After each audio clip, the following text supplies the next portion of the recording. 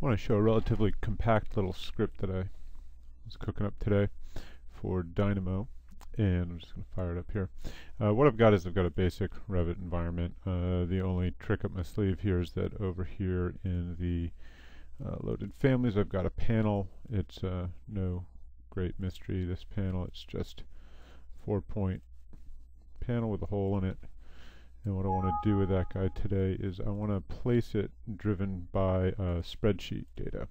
So if I go and I take a look, I've got a nice little spreadsheet that has a bunch of XYZ coordinate information. What's important about here is that we've got each line, of which there are I think 170 or something, made by any application that can export coordinate points from it.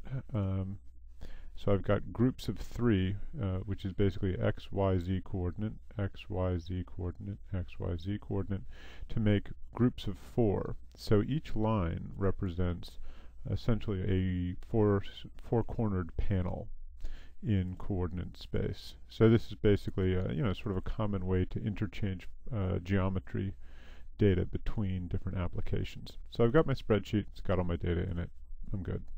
Now what I want to do with it is I want to figure out how to get that data into Revit in the form of Revit families.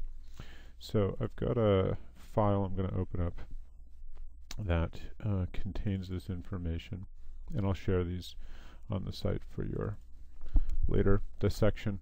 So I've got panel reconstitute. This is kind of like, when you add the water back into the powdered milk to turn it back into something. So I'm just going to zoom in here for a second to show you this file. It's not terribly complicated because my spreadsheet data is pretty good to start off with, so I don't have to worry too much about parsing the data out. So what I've got is I've got a file browser, so I click on the file browser and I can browse to my spreadsheet, right? And I'm going to take that data out of the spreadsheet. I'm going to open the Excel workbook. I'm going to get a worksheet. It's just all the data is on sheet 1. I'm going to extract the data from it, and if I put in a watch node here, I can sort of see what's happening along the way here with the data. So I'm just going to say, let's see what happens when I get the data from the worksheet. Well, the first thing that you can see actually is that it boots up the Excel spreadsheet and actually opens it up so you can see what's going on with it. The other thing that it does is it goes in and it reads that data. So you can see here's my top column, and here are my 12 pieces of information that come from that top row. 1, 4.7, 3.9, 1, 4.7, 3.9, etc., etc., etc. So now I've got my raw data coming in, right?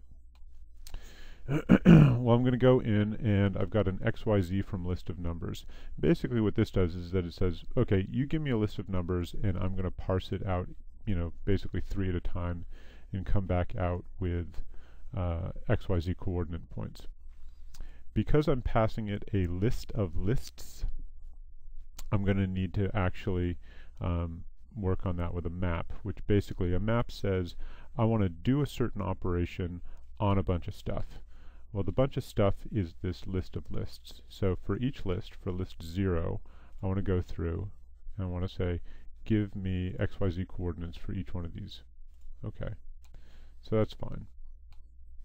So now that I've got my XYZ coordinate points coming out of that map, you can see now I've got groups of 4, 1, 2, 3, 4, 1, 2, 3, 4, of XYZ coordinate points. Those are the corner points for each one of my panels. All good. So I'm going to pass that. First I'm just going to preview it because I want to just sort of make sure that it's doing the right thing. And I'm going to make a line through each one of those groups of points. And if I pass that in and I run that, I can zoom out and I can see that in fact I've got a sort of coherent piece of geometry. And I can just take a look in here and say, yep, that's what it looked like in my other application. I've got my sort of swoopy-doopy form, and I've got it broken up into little quadrilateral panels. Good. So now that I know that all of my data is coming out the right way, I can commit to saying, I haven't made anything in Revit yet. This is still just, whatever. So I'm going to go into my 3D view just so I can see when this stuff pops out. And one of the reasons I want to go and preview all this stuff is because, as we know, when you make Revit families, sometimes it takes a little while. So I'm going to just make sure that all my data is in the right place before I go and commit to making some stuff out of it.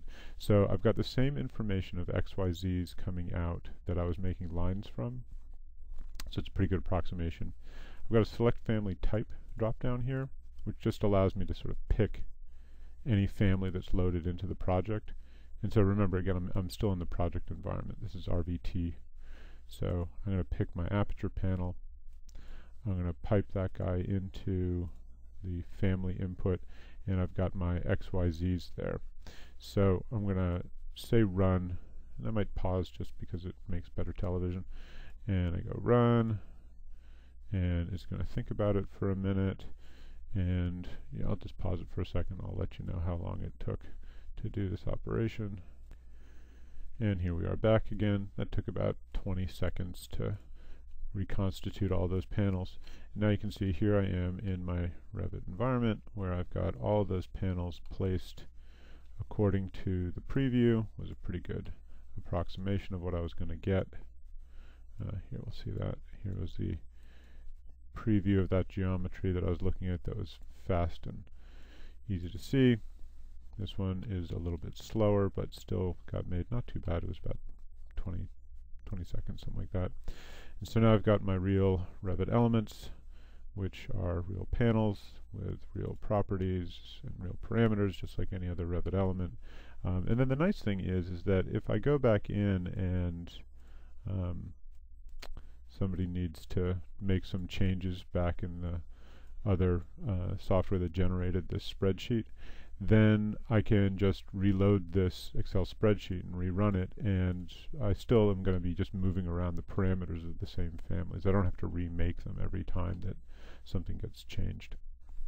Anyway, I hope that was helpful. I'm going to put these files on. There's not too much to this. Part of it depends on having well-organized data in your spreadsheet. But otherwise, I hope this was helpful, and maybe you can give it a try. Thanks.